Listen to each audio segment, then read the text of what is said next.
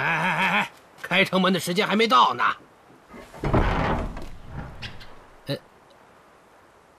你是？我是乔家打得通的人。来，那进来吧。来。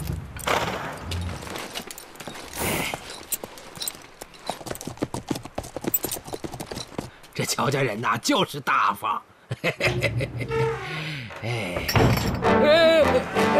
把门打开。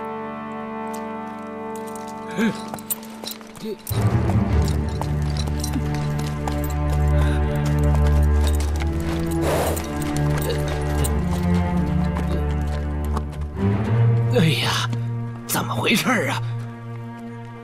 要闹革命了！哎呦！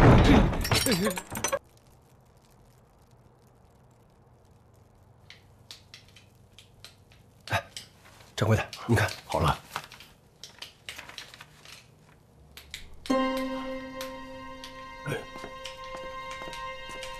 高掌柜。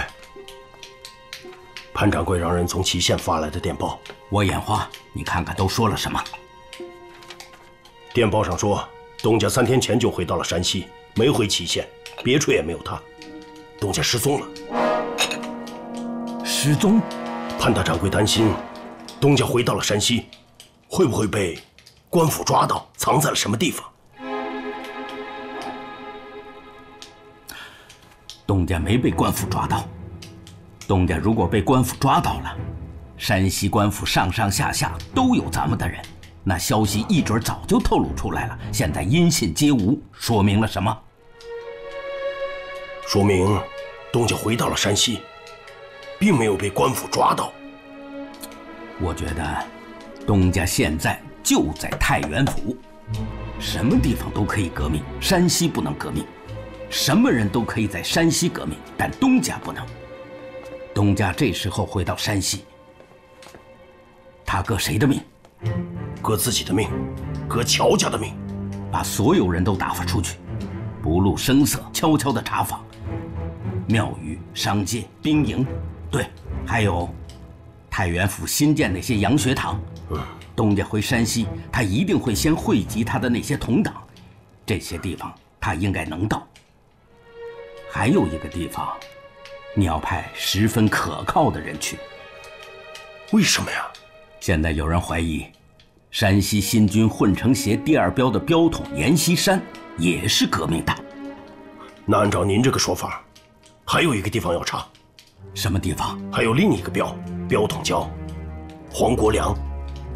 如果他也是革命党的话，少东家会不会跑到他那儿去了呢？不管怎么说吧。 这2个地方，你都派可靠的人去。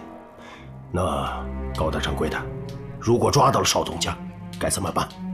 布袋子套头，毛巾塞嘴，把他捆起来，一刻不停的把他送到祁县，交给潘大掌柜，把他关到地窖里头。革命什么时候结束，什么时候放他出来。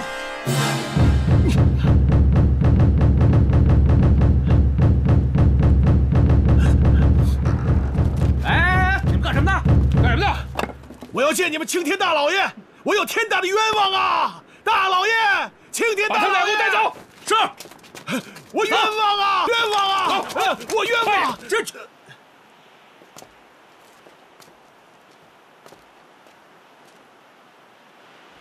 你怎么又说你是汉口前线尹昌大帅派来的信使？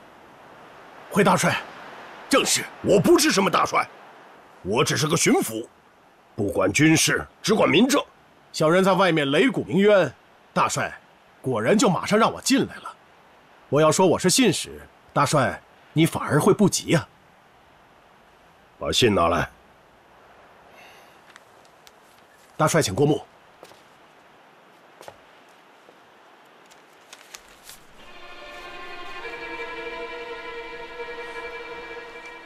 这么说。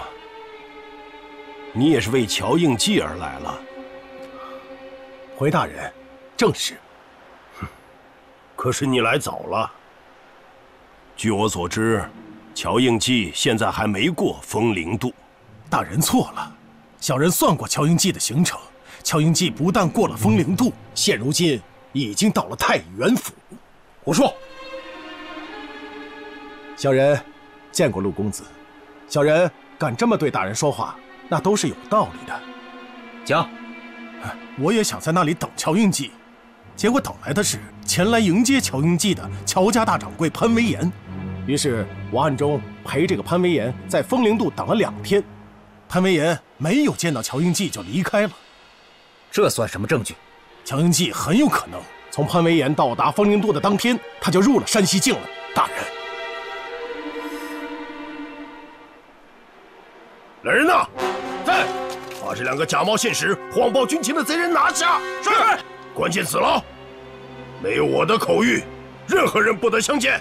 大人，我不是骗子！快点，大人，我不是骗子！大人，大人，快点，大人啊！谁呀？驱逐大陆。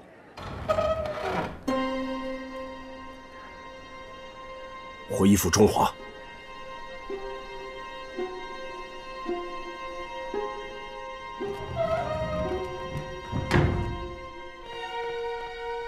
我是从武汉前线来的，要见第2标标统阎锡山同志。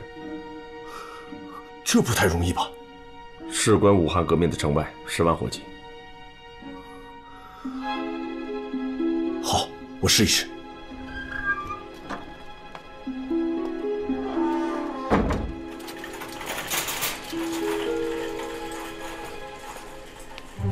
你去跟住那个人，盯紧他。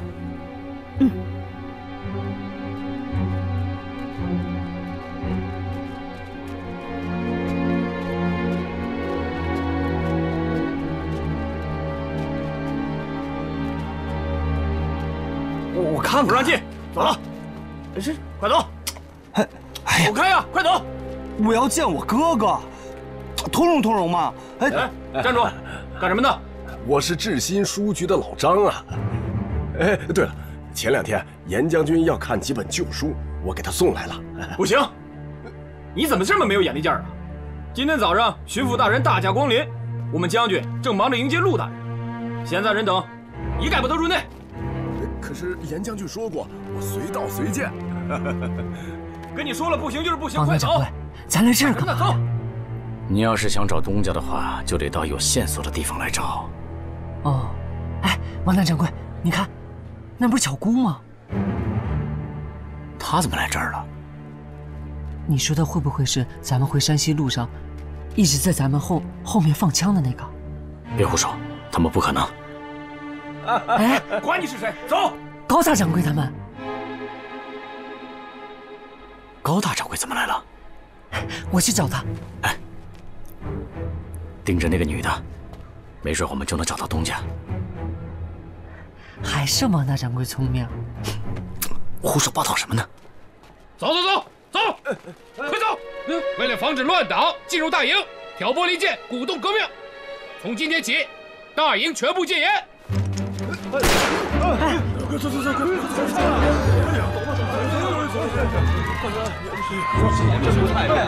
走！走！将军有令，全营戒严。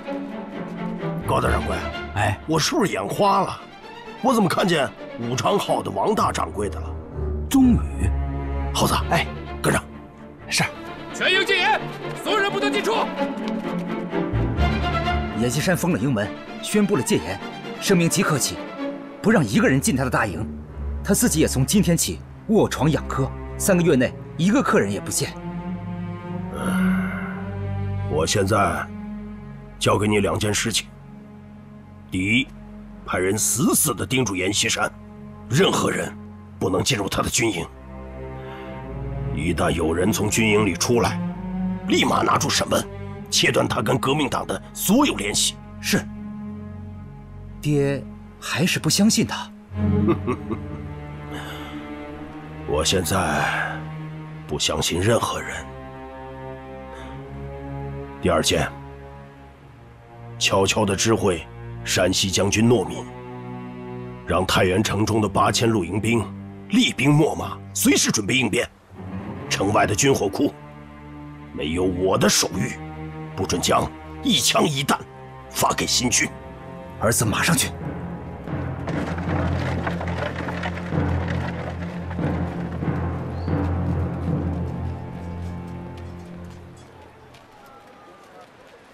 姐，怎么样？王大掌柜，真的是他。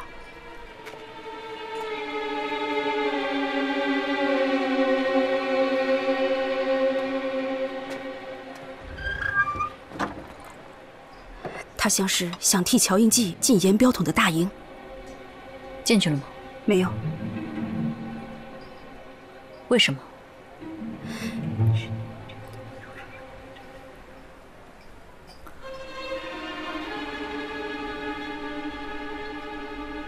栓子，我知道东家藏在哪儿了。咱们进去？等会儿，先把咱那尾巴处理掉。乔映霽一直没出门，他好像不是奸细。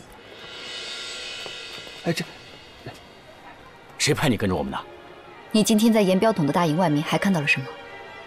阎锡山宣布了戒严，不准任何人出入大营，而且在3个月之内也不会见任何人。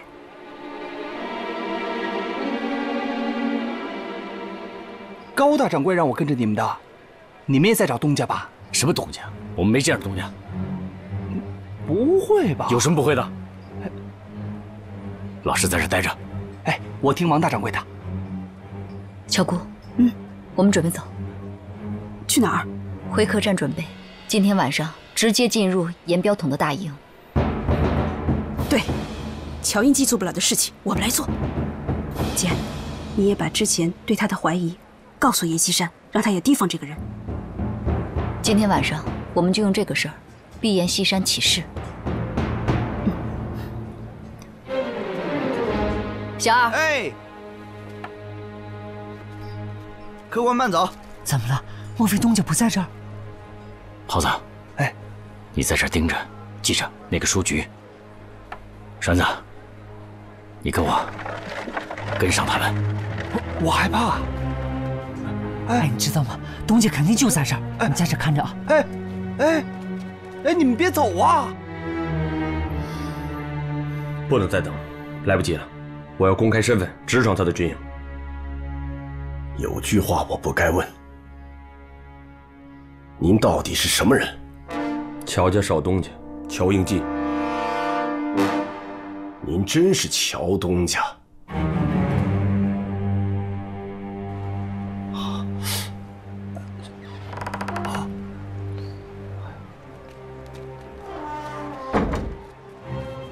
走。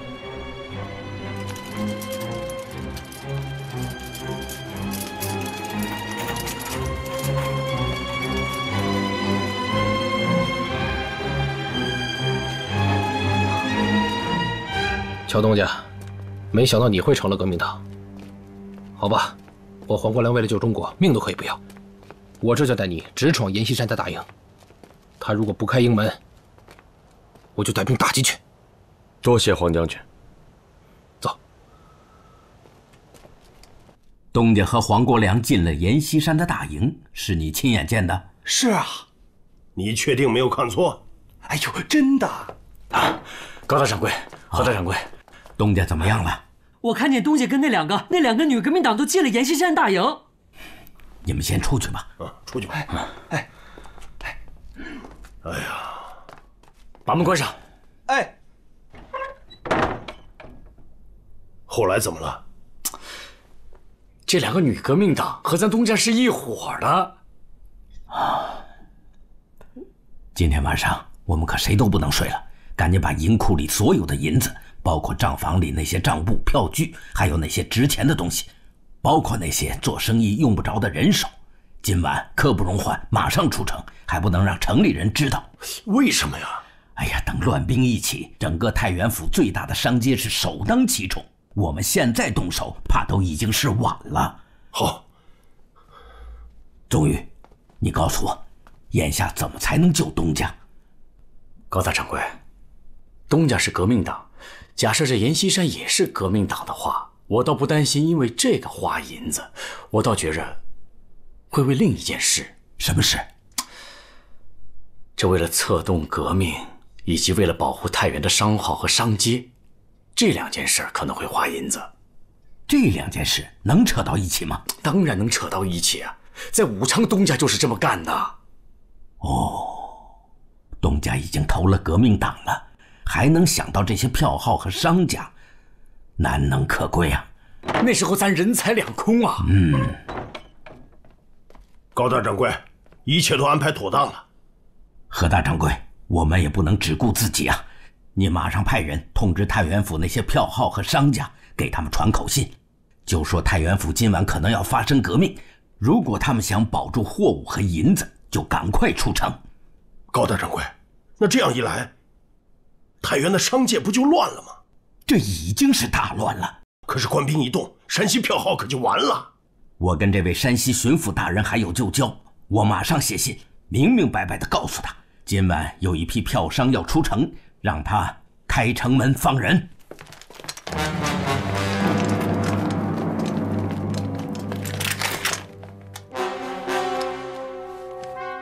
老吴，这唱的哪出啊？对不起了，黄将军，将军有令，来捕乱党。来人，把他拿下。是。乱党？什么乱党？吴先生，我已经告诉了你我真实的身份，你们什么意思？把这个冒充的革命党带走。干什么？黄将军，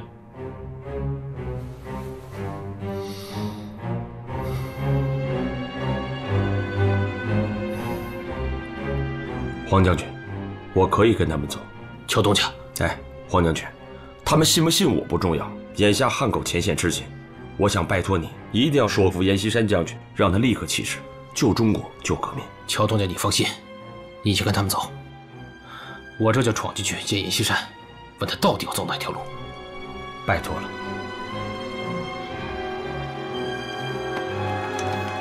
对不住了，将军。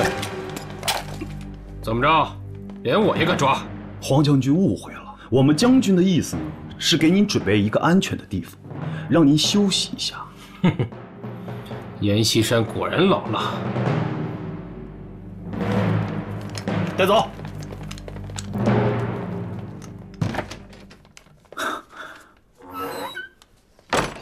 什么事啊？殿，朝廷密电。朝廷密电上，让爹即刻从太原发兵赶往河东，沿黄河一线设防，这也是调虎离山的机会啊！我应当以朝廷密电为由，把阎锡山的人马调往河东设防。不只是阎锡山，爹应当把太原府的2标兵马全部调离太原府。马上派人原封不动地抄写密电，送给阎锡山和黄国梁，让他们准备1天，后天启程。是不是太快了？那就2天。哦，还有一件事，乔家北京大德恒总号的大掌柜高瑞，刚才送来一封信，让我今天晚上秘密传令，子夜时分把城门打开，让太原商街票号那些商家的银车出城。爹，这些票商想拉着银子逃出太原府，不让他们拉走，留给谁啊？留给准备起事的那些革命党。那爹答应他了？就全国而论，革命党只是一小撮，没有银子，他们就没有办法鼓动那些大兵起事。去安排吧。知道了。什么人？嚷什么嚷？大人，他们要出城。回去，快点回去！让开，让开！大人有令，今晚太原城8座城门全部打开，各路人马自由出入。开城门！开城门！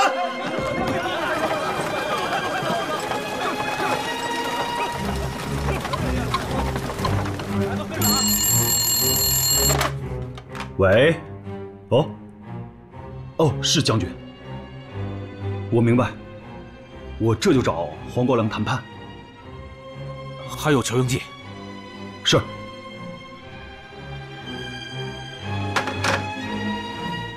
去把他们2个带上来。是。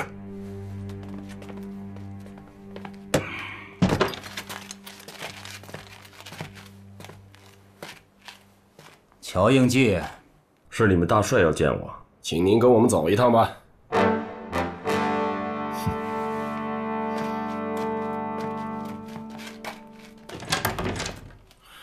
哎呦，将军，抱歉抱歉。怎么着？什么意思这是？坐下来说，坐下来说。哎呀，将军多有得罪啊！先生，乔映霽来了，快快有请。哎呦，乔东家多有得罪了。严镖头呢？哦，我们将军他诸事缠身，就全权委托我来跟您谈一下。来，快快请坐。对了，乔东家的身份我们已经确认了，您确实是武汉革命军派来的信使，委屈您了。哦，对了，黄将军，我们将军那儿得到了巡抚衙门传来的朝廷旨意，让我们两标新军移防河东，时限极严，明日准备，后天就要启程。我们将军说，这就是陆中奇的调虎离山加釜底抽薪之计。吴先生，我现在只想知道一件事：严镖头是否已经下定决心，决定起事？哎呀，黄将军知道，我们虽然是新军，但并没有武器啊。这全部的弹药都锁在城外的军火库里，这军火库呢，又由城中的陆营掌管。在这个兵营里，同盟会员也没有多少，你让他们起义啊，那就是造反啊！说到没有枪弹，这不是问题。朝廷让我们移防河东，恰好给了我们机会，我们正好借此机会从城外军火库取得枪弹，武装两标人马，发动起义。这军火库在城外，我们两标新军都出城了，那城门一关，再想打进来就没那么容易了。我们可以留人在城里，以突袭的办法拿下城门，杀回城里，先解决山西将军糯米的露营兵，再集中精力攻打巡抚衙门，这样太原城就为我们所控了。黄将军，您说的都对。吴先生，咱们还是直奔主题吧。需要多少银子？哎，我们将军可没有说要银子啊，他矢志革命，并不想因此升官发财。但是底下的兄弟们，他们可不是革命党，这一打仗啊，可是要死人呐。我想知道，严镖头需要多少银子才肯起事？就300万两。多少？300万两。我知道打仗要花银子，别急，但也用不了300万两。别急，叫叶先生出来。别急呀，黄将军。黄将军，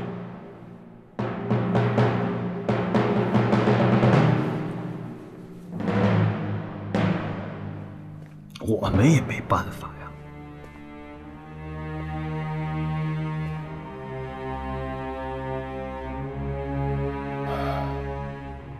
吴先生，这300万两，我可以给你。乔东家为支持革命仗义疏财，在下佩服。你有什么条件尽管说。首先，按照你跟黄将军确定的方案，迅速起义，占领太原，宣布太原独立，然后兵发娘子关，占领卢汉路。第二，一旦起事，要严肃部队纪律，不许胡乱抢劫，更不许焚烧太原商街，尤其是山西的票号。这么一大笔银子，我不能一次付清。在你们起事前的1小时，我先付一半，另一半等你们按照我的规定全部完成以后，我才能全部付清。哎呀，乔东家，有句话呢，不是我们将军的意思，是我的意思。是不是我提的这2个要求，你有困难？我们是当兵的人，当兵的人想要拿银子，自有他的办法。你不要以为给我们拿了银子，我们就要感激你。事实上，你们去抢山西票号能得到更多的银子。黄将军，这可是你说的，我可没有说这个意思。哎，黄将军，坐，我们坐下谈。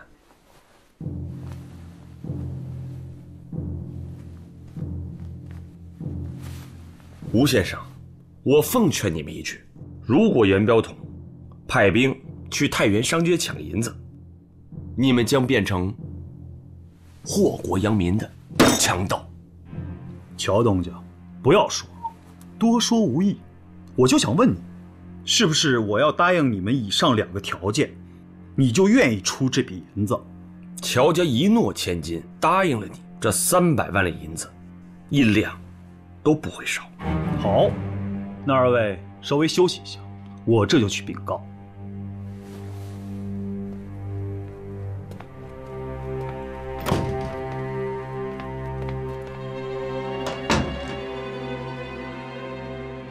是。是。哦，明白了。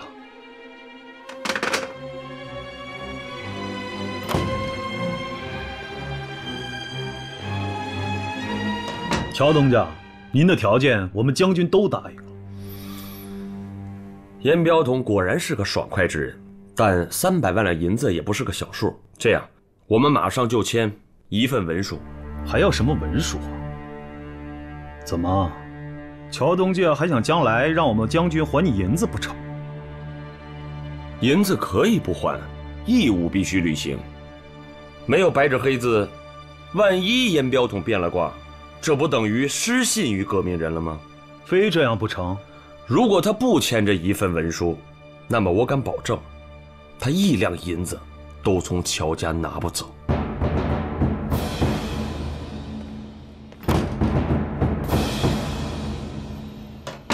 乔东家有见识，有胆魄，签了文书，他阎锡山就给天下人留了把柄，就是不革命也不行了。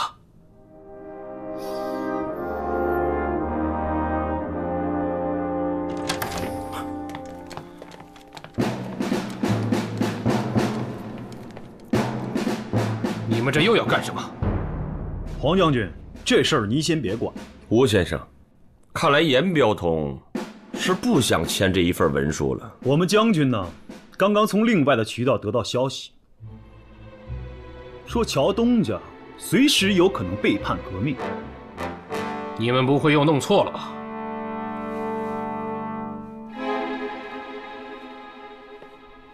吴先生，如今国难当头，革命是否成功迫在眉睫。我希望严彪统能迅速起事，并发娘子关，截断卢汉路，解武汉之围。这是革命赋予严彪统的历史重大责任，他不能逃避。拜托了，黄将军，拜托了。哎，黄将军，现在时间紧迫，我们将军要马上和你商讨一下如何起事。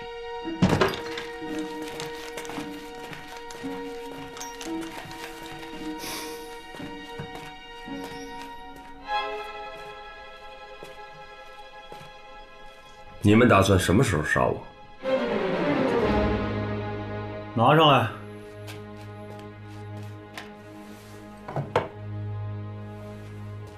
乔东家，您不是要跟我们大帅签合约吗？签吧。说来说去，你们将军还是要银子呀。不要银子？那你想怎么样？你想到时候枪声一响，这乱兵不去攻打陆营和巡抚衙门，而是抢你的山西票号。我不想跟你说这些，我现在就想知道你们将军会不会在这儿签字。那就看你怎么写了。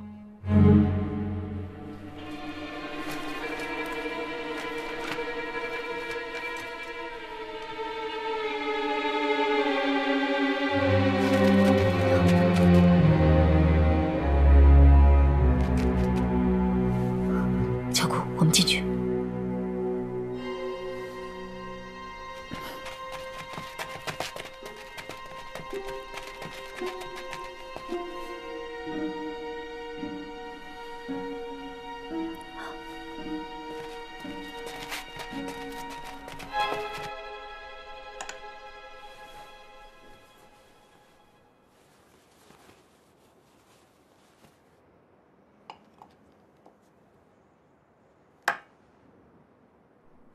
行了，章我也盖完了，文书也写好了，但是必须得你们将军在上面签字，这个合约才能生效。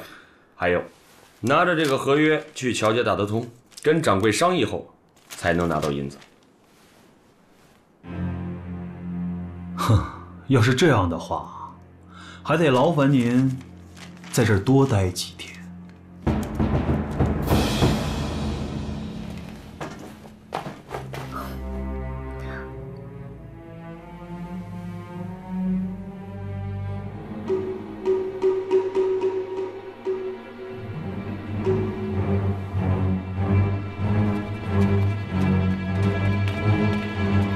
严同志，你认错人了。别动！快走！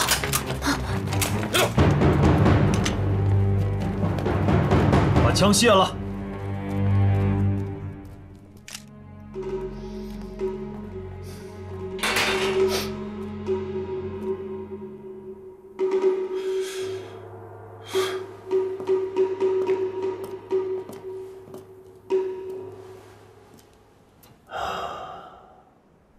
你们怎么也进来了？哦，我明白了，看来张大帅还是不信任我，所以派你们俩来跟着我是吧？你觉得你值得被信任吗？我怎么就不值得被信任？从武汉出来，你没有直接奔山西，你去了哪儿？你绕道临江，多绕了1/4的路，这暂且不说。入境山西后，你也没有马上直奔太原府。没错，中间出了点状况。我救了个人啊！那天跟我擦肩而过的是你们俩，是我们俩又怎么样？我现在知道了，你当初在武汉做的所有的事情，都是为了自保。你当初在武汉愿意拿出200万两银子支援革命，现在到这儿来，你1两银子都不愿意拿出来支持严标统起义。莲花队长，我想你可能是误会了。刚刚我已经把文书签了，现在银子在来的路上啊。所以你故意设下台阶，怎么，是想等新民国政府成立以后，要求他们返还不成？你们为什么要这么想我呢？谁告诉你们的？不会是阎锡山告诉你们的吧？哎，你们队长认识阎锡山呀？我们莲花姐在日本留学的时候就认识了。你别管谁告诉我们的，我说的事情是否属实？怪不得他们相信了我革命党的身份，原来是你们告诉他的。那我就奇怪了，你们既然认识阎锡山，怎么你们也被抓起来了？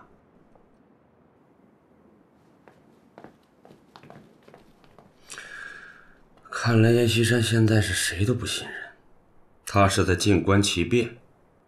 我说的对吗，莲花队长？爹，阎锡山的呈文真的到了。看过了。看过了。说什么？阎锡山说，值此天下分崩，民心瓦解之日，正是孤臣孽子挺身而出，报效朝廷之事。他决心率领本标兵马于明天出城，领取武器，做好准备，后天启程前往河东。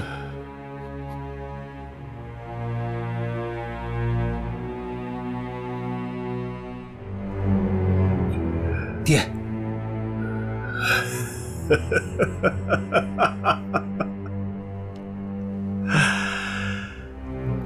一篇鬼话，居然骗出了老夫的眼泪。爹认为阎锡山是在撒谎？当然是在撒谎。爹，再次传令山西将军诺敏，严密监视炎黄所部新军的所有行动。一旦发现他们没有按时出城，立即动手，突然包围袭击2部大营，将他们全体缴械。阎锡山说，他希望爹给移兵出城的2标兵马发放枪弹。好，但必须在他们出城之后才能办。他们一旦出城，马上关闭所有城门，再不许他们一兵一卒进入。知道了。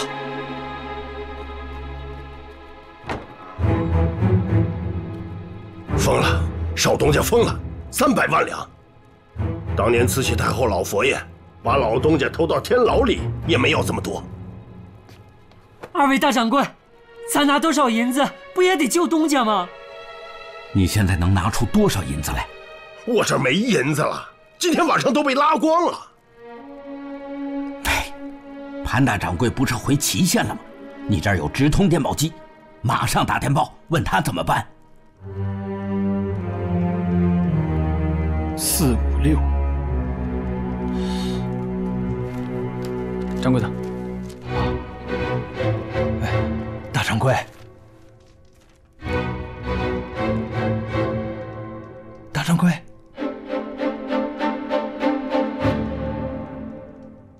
回电高大掌柜。啊，300万两银子，给。但必须是我们一手交银，他们一手交人。这乔家是他的，他为了革命，让乔家垮了，他总得给我个理由吧？这东家的娘是个疯子，这东家不会也疯了吧？就怕东家他的所为是另有蹊跷，我们无法理解。那疯了的就是我们呐！是。不说这些了，赶快去回电。另外，给我备马车，我要去太原府。好。发电。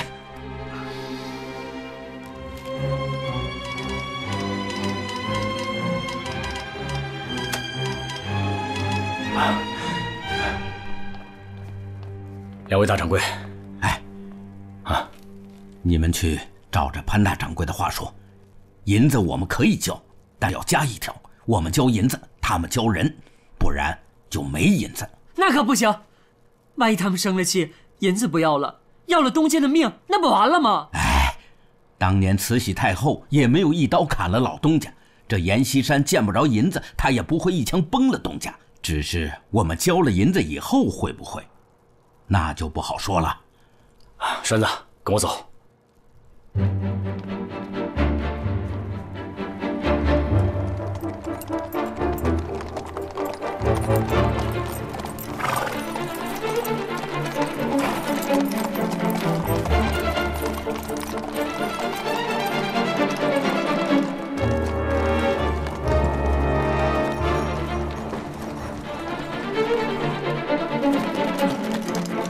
快，关出门！快，是，快点，快！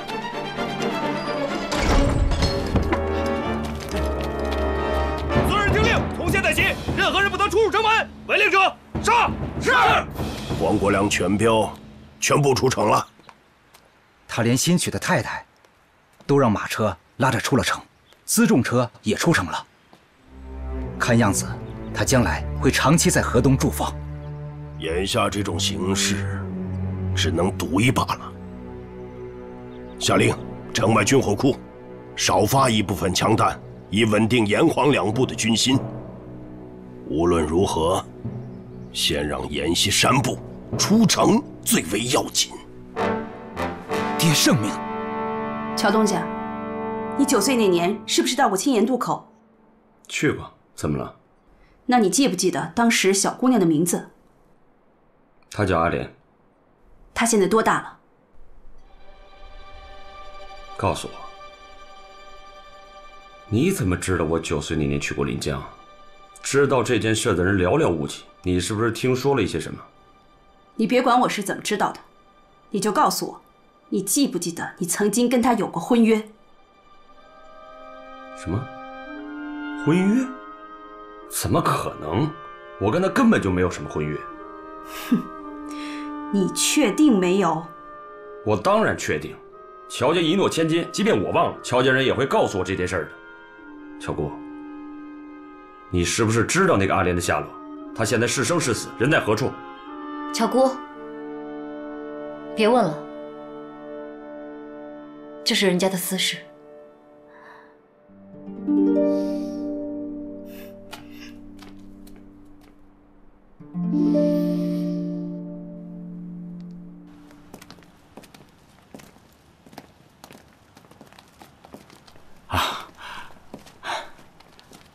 东家，东家，银子的事儿办得怎么样了？啊，高大掌柜说了，这150万两银子已经准备好了，但交割的时候，我们还有一个条件，那就是东家他们必须得放银。要是我们不答应呢？不是，这你要知道，生意就是生意，你们要是不答应的话，那这生意咱们就不做了。哼，你们就不怕我杀了他？两位大掌柜也说了，这东家嘛是人，我们可以换东家，可是银子不行啊，银子牵扯到所有股东的利益。你这么说，你们东家的命就那么不值钱呢？这不是我们东家的命值不值钱的事儿，规矩就是规矩。要不这样，我跟你们东家先聊聊，你们先回避一下。好，那你们请，东家，我们在外面候着啊。栓子，走。乔东家，吴先生，我劝你还是相信他们的话，按照两位大掌柜说的做。生意就是生意，而且东家是可以换人的，我的命也没有你想的那么值钱。